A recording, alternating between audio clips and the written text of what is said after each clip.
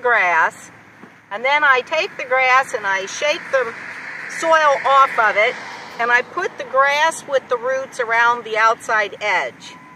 Then I plant my seeds, and then I mulch just with leaves really thick, because over the winter they will decompose down and settle and really diminish in height. So I want them to kill the grass, and I put a couple stakes just so that the mowers can see, yes, there's something deliberate here, something planned.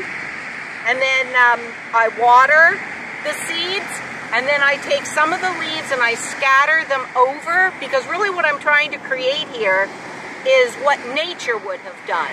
Like the bur oak acorns that I'm going to plant down here, they would have fallen off the tree down into the leaf litter, and the rain would have kind of snuggled them down into the earth, and then when the trees lose leaves, they come down and cover them up. So basically I'm just creating what nature would have created.